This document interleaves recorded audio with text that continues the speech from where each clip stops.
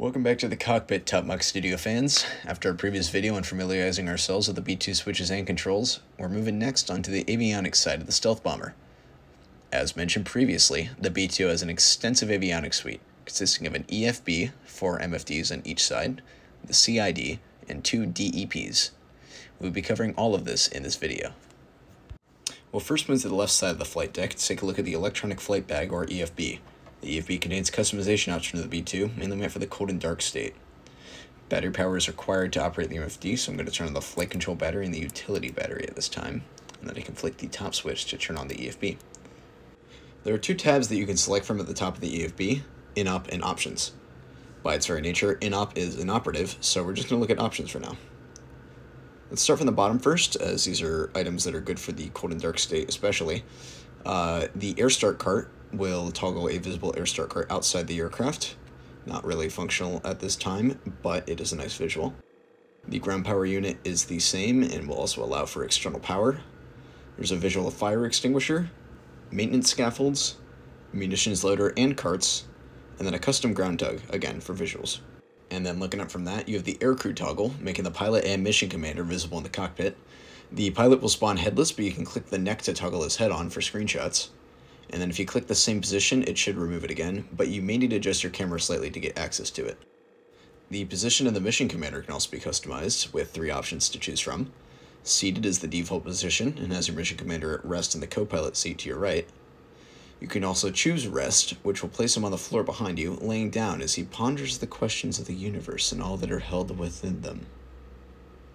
Or, my personal favorite, you can choose toilet to place him on the aforementioned lavatory in the back of the B-2. How delightful. Weapons can be toggled visually with the next button, assuming you have the Marketplace Weapons mod installed, which is available on the TMS Discord and website, linked in the description.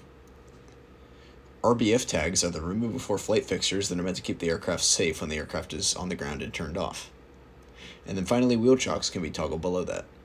The EFB also has an optional G3000 display, which is found by clicking the second switch from the top. This has been added for consumer usability, but due to its nature, it's not going to be covered in this tutorial. You can likely find tutorials for it available on YouTube. You can, however, use the third switch to zoom in and out on the map. For the MFDs and the rest of the systems, we need AC power to turn on the screens. Our DC power battery won't cut it. For this case, I will simply turn on the external power with this click button. Having the GPU enabled in the EFB is not required, but I have it enabled because it's a fun little visual effect and I like the realism. Anyway, the MFDs have a numerous number of pages, and I'll try to cover them all in this. We're going to first look at the right MFD, and then cover the top row of selections.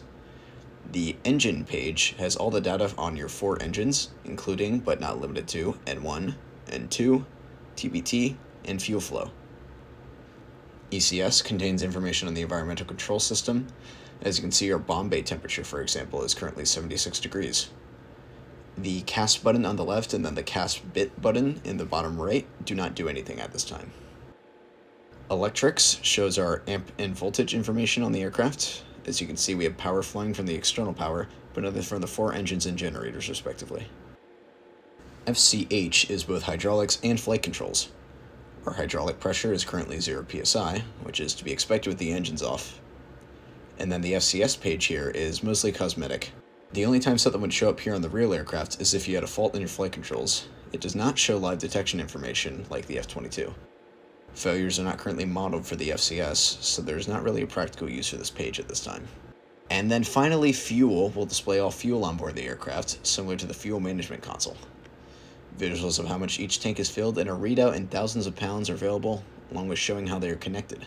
Finally, looking quickly at the bottom row, we have Avionics, a static page with some example Avionics configurations which are non-functional, and then Stat, which will bring us over to the left MFD. The Stat, or Status page, gives us a lot of general information about what the aircraft is doing. Mainly, your crew alerting system messages are on this page. I have a lot of them on right now because the aircraft is powered down, but usually only see about 4 in flight. To the left of the cast messages, you have some engine information, your M1 percentages for engines 1 through 4, and then a thrust gauge located between them. Below this, you have your total fuel flow for all 4 engines in pounds per hour, and then the total amount of fuel on board the aircraft. Then, some flight control data on the bottom left. You have readouts and visuals for the positions of the 2 drag rotors, and then 2 primary flight control services. You also have your landing gear indication here, in this case 3 greens down and locked. Most of the buttons located on the sides of this MFD are inoperative, as they are more combat oriented and not been fully developed yet for the aircraft, plus they are highly classified. TFR and HSD are currently only functional options. TFR will give you a FLIR-like display, similar to what you have in the F-22 currently, and a heads-down display will be overlaid on top with speed, altitude, and other information. HSD will take you to the aircraft's HSI, which is currently selected on the bottom MFD already, so we might as well just move there now. The HSD is going to be your primary navigation display when flying the stealth bomber. It will have flight plan, navaid, airport, VOR, and much more information present on it as required by the pilot. Starting in the top left, the GS will be your ground speed. You have the current time to next tuned waypoint or steer point, just to the right of that. Your currently tuned heading bug. Currently mine is 3 zeros as I have not tuned anything. You'll have an option to change the track from aircraft up to north up. Below that is the current time and a time zone indicator. In the top right, you have your currently tuned course heading, and then just below that is the option to increase or decrease the range of the HSD as required.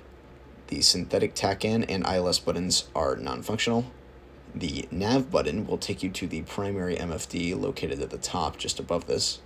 To the left are some steer point information, your bearing to the waypoint, and then distance. Data will bring you to a separate page that gives you some more in-depth aircraft position information. To get back to the HSD, you can press STAT at the bottom and then HSD in the bottom left. The DCN button is also non-functional. And in the bottom left, you have your TACAN information, your currently tuned TACAN, and then the distance to it. The TACAN, ILS, localizer, and TSD buttons on the left do not function at this time either. Looking at the inner point of the HSD, your current heading is in a white box at the top, overlaid on top of a heading circle. You can see the location of the heading bug and the course bar in the middle, along with a basic range ring and some airport and nav information. Your flight plan line and waypoints will appear on set over the HSD if you have it tuned. Moving up, you have your primary flight display. As mentioned, you can get to this by clicking nav in the HSD. If you ever lose it, that's where you should go. On the left side, you have various speed information, your indicated airspeed, your ground speed, Mach, auto throttle tuned airspeed, and then below that, your G-force and scratch pad. In the middle, you have an attitude indicator, bank angle, waterline, flight path marker, heading bar along the top, and rad out below. Your side slip indicator is at the bottom. Just to the right of that is your currently tuned VOR frequency, and then your angle of attack indicator. Above that is your barometric altitude and the autopilot selected altitude. This option can be controlled from the flight data panel in the bottom left. We covered the CID pages previously in the overview video, and all their information is pretty simple and self-explanatory, so we're not going to go over it again. Instead, we'll skip straight forward to the DEP, or Data Entry Processor. The Data Entry Processor, or DEP, as stated, is much similar to an airliner FMC and functions mostly the same in the game. There are certain combat systems that are found in the DEP in the reward aircraft, but given the lack of reference to them, they have not been included. There are a few key pages in the DEP, some of them repeated by different buttons, so we'll go over them now. SATC is a repeat of the COM page. The COM button will take you to said COM page.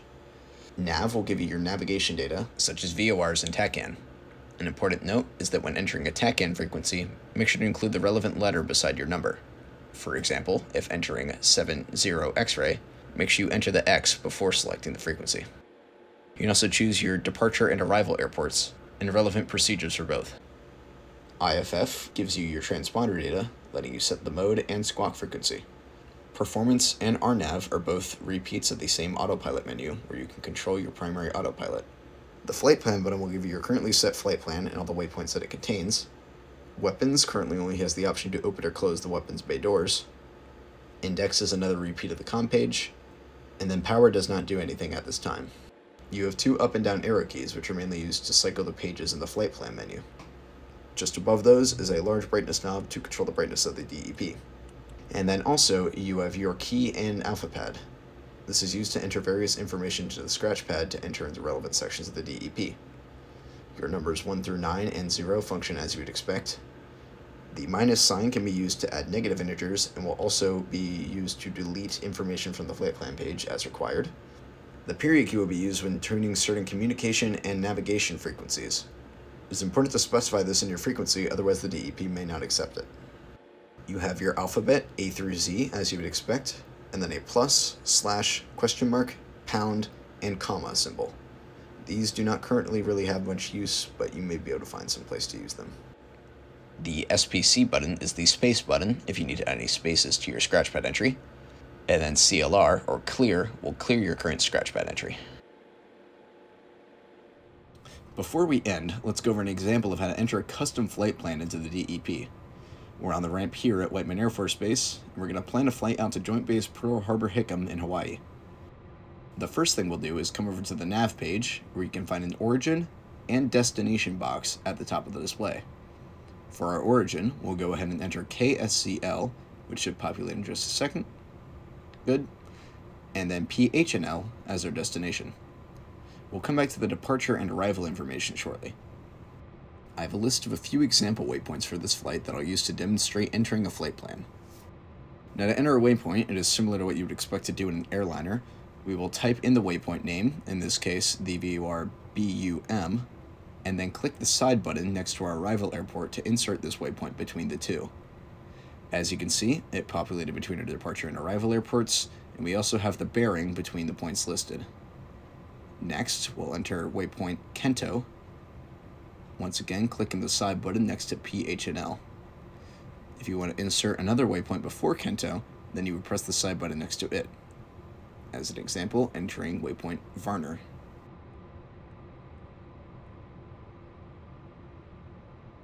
If you get to the point where you have filled out the first page, simply press the up arrow to cycle to the next one. If a certain waypoint is invalid, it will simply disappear when you enter it in. Or, if you accidentally enter a waypoint incorrectly and wish to remove it, simply press the minus key, then the side button next to the waypoint you wish to remove. Finally, once we have everything we want, we can enter our departure and arrival procedures. Normally, if we were departing from an airport that has valid SIB procedures, we could select one with this departures button, but Whiteman, being a military airfield, does not have this in the sim. These, along with the waypoints, are drawn from the simulator's database, so it is all subject to what is included with the game. Our destination, Honolulu, does have arrival information. We will select the Kana 3 arrival, and then runway 08 left, with the transition at waypoint DENS. Then, if we click Activate, and then go into the flight planning page, you can see it has populated our arrival procedure at the end of our entered flight plan, and before the arrival airport. In the case that certain waypoints or procedures don't enter correctly from the DEP when they should, you can also attempt to use the G3000 that is built into the EFB. You can also load flight plans in from the world map using services like SimBrief or programs like Little Navmap. And that about covers it for the B-2's avionics. This should give you a pretty good idea of what's in store in this aircraft and prepare you to operate it yourself. See you in the next video for an in-depth and brief version of the startup and shutdown procedures for the aircraft, which should further help you in learning the B-2 and getting it into the air.